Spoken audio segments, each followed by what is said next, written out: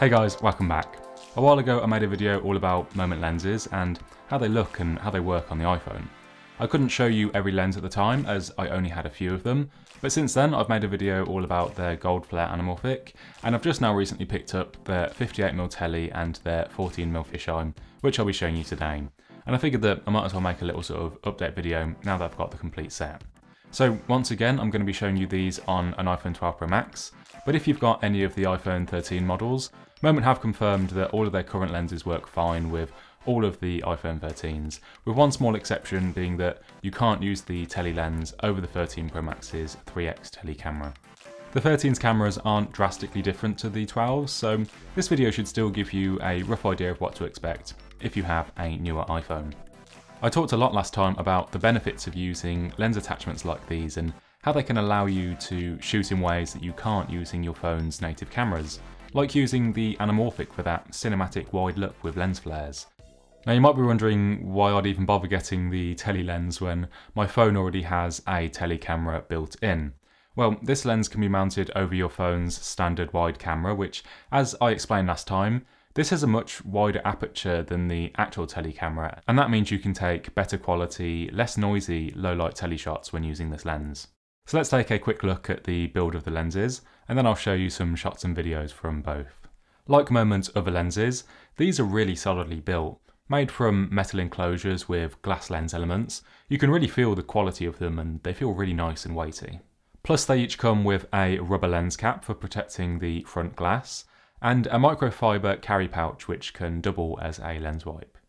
In my first video I showed you how and what you'd need to mount the lenses to your phone, so go check that out if you'd like to learn more.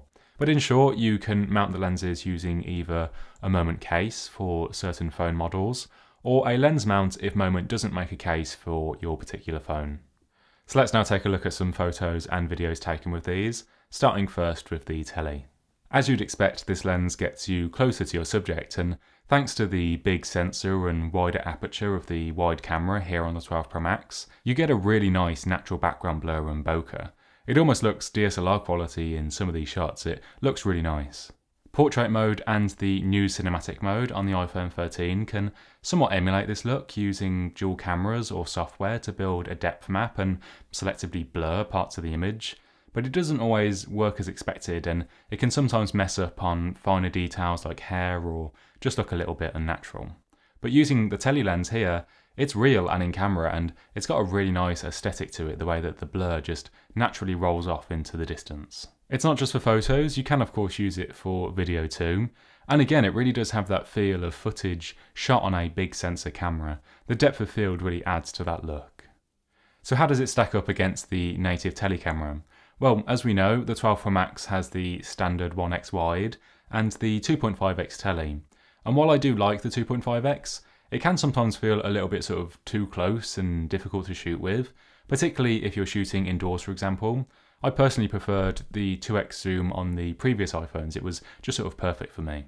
When mounted over the wide, the 58mm tele sits somewhere between the 1x and the 2.5. It's more like a 1.8x. What's really handy is you can also mount the lens over the tele camera to get an even longer focal length, getting much closer than you can with the iPhone's cameras without having to use digital zoom, which does of course reduce quality. As I mentioned earlier, the lens isn't perfectly compatible with the 13 Pro's new 3x tele camera. I'm not able to test this myself, but Moment recommends that you don't pair the two together. It does work fine though over the 13's standard wide.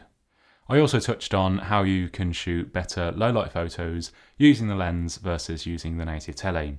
Here I am using these lights in the glass jar as a light source, and I've locked off the camera settings using the Moment app so that we can see the difference. You can see how much brighter the Moment lens is here thanks to that bigger aperture on the wide camera, and this means that you can keep your ISO lower and your photos less noisy.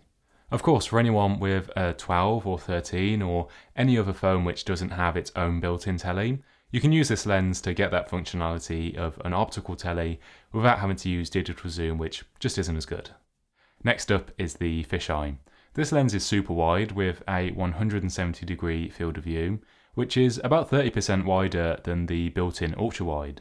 There are multiple aspherical glass elements inside, and it just maximizes every corner of the image sensor to get that wide look. Because it's so wide, you do get that typical fisheye look with the curve distortion, but if you find it too much, using the Moment app you can reduce or correct the amount to your liking when in the photo mode.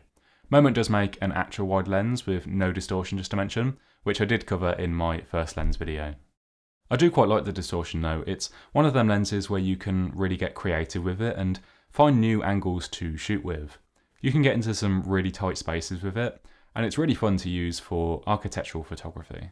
Again, you can use this lens for video, and you could even use it to turn your phone into like a GoPro or an action camera, and it would be cheaper to do so than buying one of those outright if you bought this lens and maybe a harness or a head mount, if you feel comfortable with using your phone for things like that.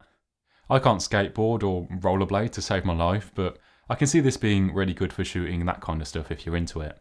The extra wideness will make it really easy to keep your subject in shot, and it also helps reduce some of that camera shake when getting those action shots. As with the Tele, you can get better low light shots versus using the built-in ultra wide, so if you do a lot of nighttime or low light shooting, you can get cleaner, less noisy images. And again, you can use it with night mode in the camera app, which can also be really useful. Both lenses are priced at $130 each, and if you want to check them out for yourself, I'll leave some links below. I love the look of the images and the footage that you can get from the Tele Lens. It really brings it to another level, especially on phones with big image sensors on their main cameras, like here on the 12 Pro Max, or on the new 13 lineup.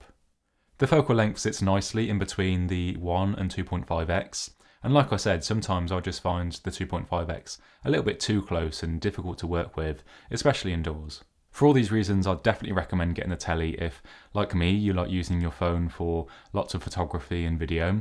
Especially for anyone that has a phone that doesn't have a Tele camera built in, I think you'll find it really useful. I picked up the Fisheye honestly just to complete the set of lenses that I have, but I have been having a lot of fun with it. And I'm thinking of using it to turn my phone into a bit of an action cam when I can get travelling again. It would be really fun to use it when like mountain biking or something if I can get a harness for it.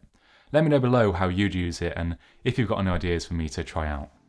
If you're new here, do consider subscribing to see more tech videos from myself.